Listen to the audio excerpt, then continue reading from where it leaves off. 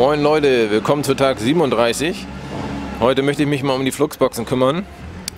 Ich habe graue Farbe besorgt und dann will ich mal schauen, ob ich die bepinselt bekomme und dass das auch noch einigermaßen aussieht. Schwierig wird es natürlich, weil ich diese Platten hier nicht abkleben möchte, weil das sonst sich wieder ablöst, die Farbe. Versuche ich das mal so zu pinseln, ohne dass ich das groß abklebe. Die dicken Schrauben mache ich dann raus vorher. Ja, gucken wir mal im Zeitraffer, wie es aussieht, ne?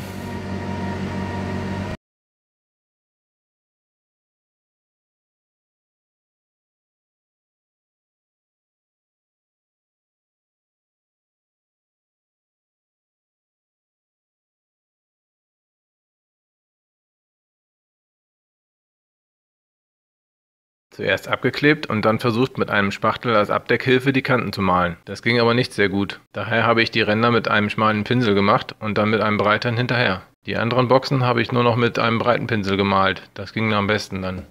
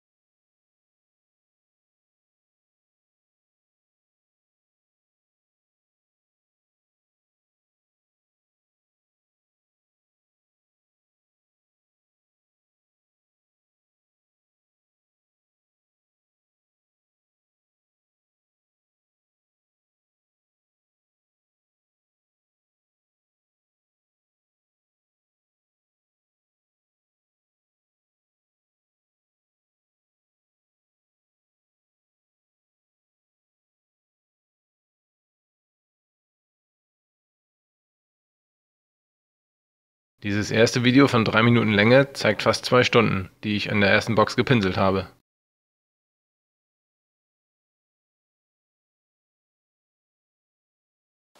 So sieht das doch schon viel besser aus. Dunkles Grau. Farbcode blende ich noch später ein. Sieht schon gut aus. Also, für diese Box habe ich 1,75 Stunde gebraucht. Ja, das ist natürlich echt lange. Für die andere Seite habe ich jetzt in 1 Stunde geschafft. Ja, und jetzt bleiben noch 4 Boxen anzupinseln. Die Schrauben kommen natürlich noch wieder rein später, wenn es alles getrocknet ist.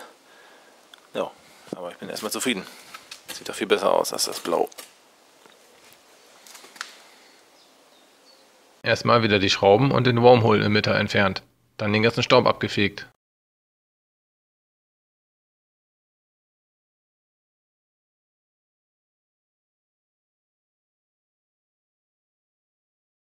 An die Boxen auf dem Dach war nur schwer ranzukommen.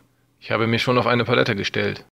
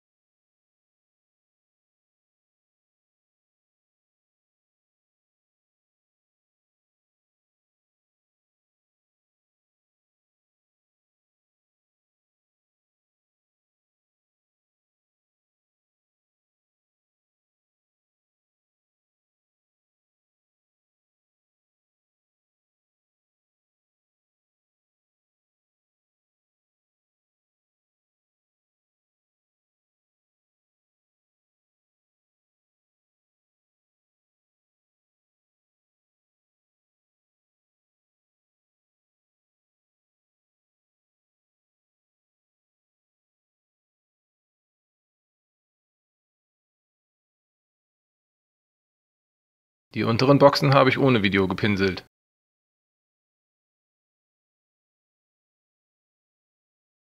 Das war heute echt wieder ein Geduldsspiel und ich habe es gewonnen.